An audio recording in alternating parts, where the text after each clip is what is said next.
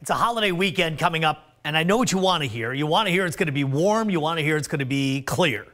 The thing is, we're going to struggle to clear the skies. I know it looks pretty good right now, but there's a little feature moving into the west. It's going to create a lot of clouds. It's going to push it well into the interior. Temperatures are going to come down. The thing is, they'll probably come up on Sunday and Monday. But again, you need to be ready for the swing. And here you can see it, the community cast for coastal valleys. Early clouds likely, mist drizzle possible, and then a smattering of clouds in the afternoon. Look at the highs, just low, maybe mid 60s. There's going to be a breeze too. It's going to be onshore close to 20 miles per hour in the early afternoon. In the interior, the depth of the marine clouds going to get some of those clouds over the topography into the interior to start the day. Look at the winds late in the day, 23 miles per hour. It's going to help clean out the skies ultimately, but just lower 70s. These are for places that hit the low mid 80s even this week.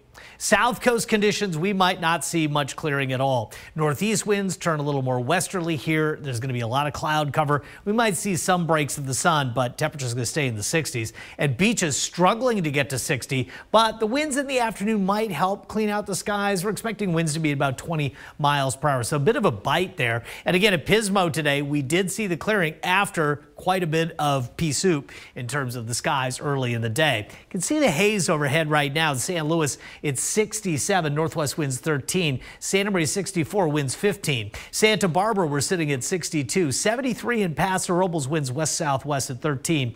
And Lompoc 62 degrees at the moment. Highs today, again, they look pretty good. You had the low 70s in Santa Ynez and San Luis, 77 in Paso Robles, 66, Santa Maria 64 in Santa Barbara. But again, the trend is down. And that's because we're picking up the flow off of this very cold ocean water temperatures in the mid 50s. So when you're talking about 15, 20 mile per hour winds, that's a thing. And we have a trough swinging through the west as well. So we already have quite a bit of cloud cover out there. Again, we showed you some spots where it's clear, but the south coast, we're dealing with clouds as well. Look at the modeling. A real press tonight into the coastal valleys and the interior valleys by tomorrow morning. And it doesn't fully clear. It gets back to the beach line where it lingers, and then a big push Friday into Saturday. Even the model picking up these mist and drizzle opportunities. This is Saturday morning. It's all the way out to the Tembler range, which gives you an idea of just how much marine influence there's going to be.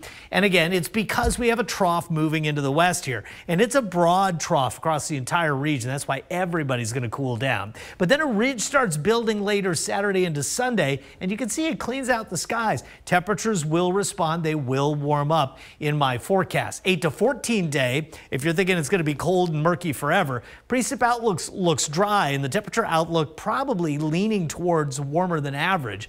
So for Friday, you've got temperatures in the low 60s for many of the coastal valley communities, with the interior valley anywhere from the mid 60s into the lower 70s. 5 cities, low, maybe mid 60s if we get lucky on some clearing.